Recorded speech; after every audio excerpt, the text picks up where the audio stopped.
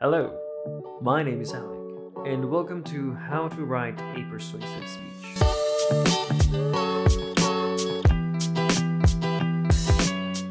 Alright, if you happen to stumble on this video by chance and are only interested in how to actually write a persuasive speech and deliver a speech, then feel free to jump ahead to the next section where the explanation begins. If you are one of my students, however, do watch the whole thing.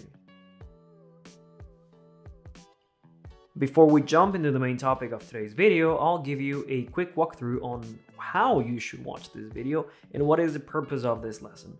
As you may have noticed, today's class is a bit different than the usual drill.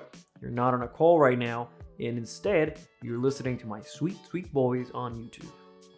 The main goal of this activity is that instead of covering the explanation of the topic during class, you are learning ahead of time, and when we have our next session, we get to work on your speech right away.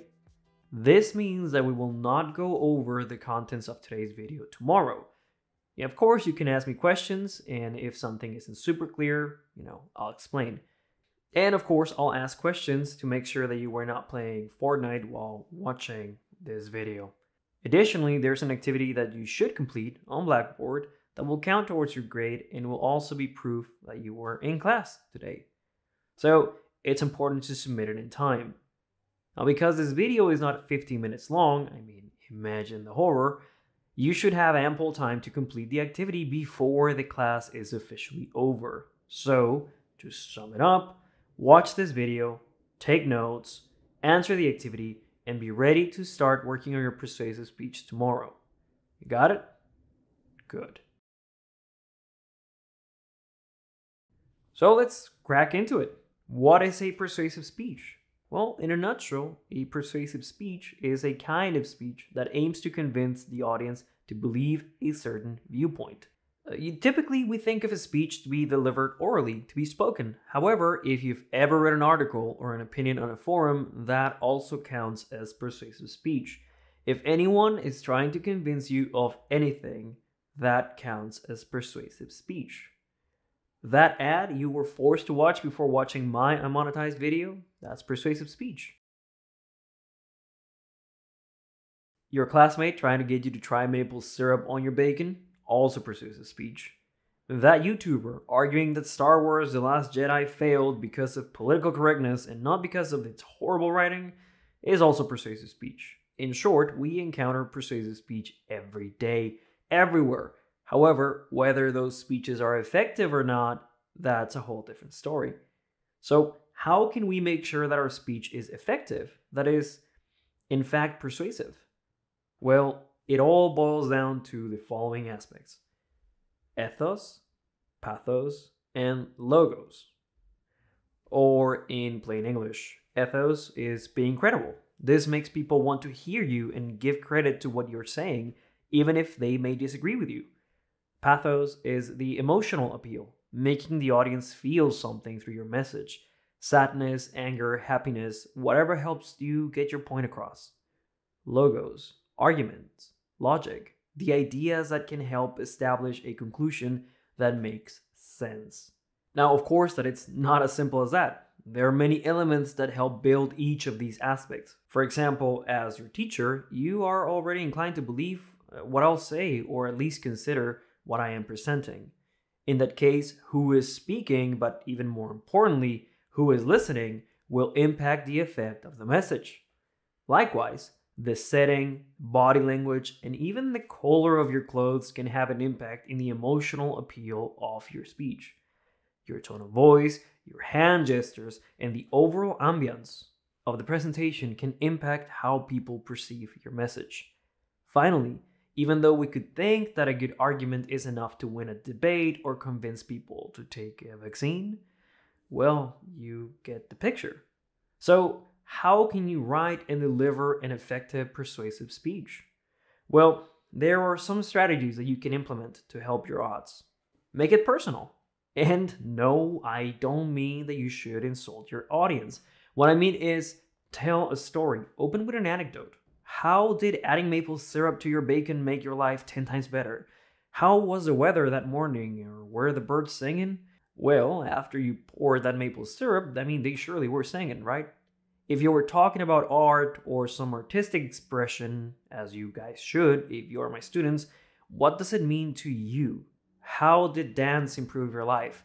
What does it feel like to be in a band? Making your audience laugh or care for you is half.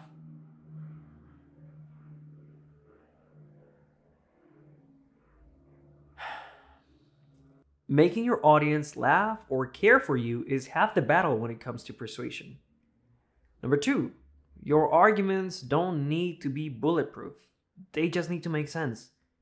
Sure, if you're in a debate team or trying to pitch an energy reform, okay, your arguments should be bulletproof.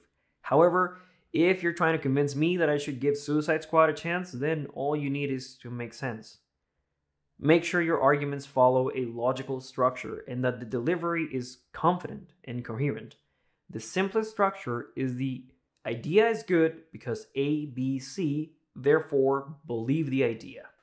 It's a work in progress, but the idea basically goes like this. The Big Carl is better than the Big Mac because it's bigger, it's tastier, and the ads are funny. Therefore, the Big Carl is better than the Big Mac. And sure, taste is subjective, bigger isn't always better, and Carl's Jr.'s ads have become more and more questionable over the years. But the arguments make sense, so chances are you're at least going to consider my viewpoints, and that counts as a victory when it comes to persuasive speech. Number three, common sense makes sense. This is one of my favorites because it has great persuasive power, but it comes with great responsibility. Appeals to common sense are everywhere, and basically what that is that you start your argument with something like, well, everyone knows that, because everyone knows this. If you, listener, don't know this, then you must be out of your mind. The thing is that even though we can use this strategy for good, for example, it's obvious that putting detergent in your mouth is not a good idea, it can also be used to cause great harm, especially when it's followed by talking about a group of people or something that needs scientific evidence to actually make sense. So use this with caution.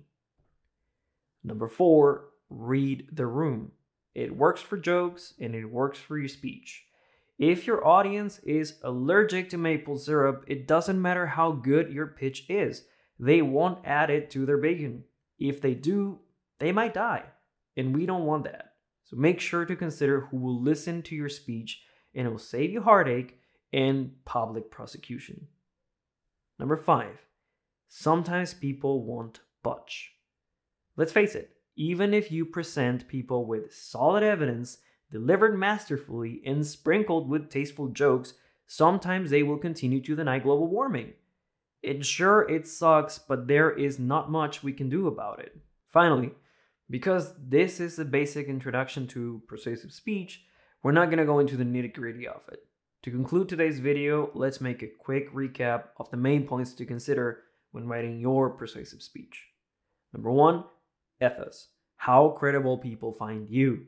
Are you an authority on the topic? Then you probably can tick this box off. If you're not, make sure to appear confident, knowledgeable, and trustworthy. In other words, fake it till you make it. 2. Pathos. How does your message make people feel? Unless you're a politician or you're a parent stuck in the 90s, it's better to make your audience feel good.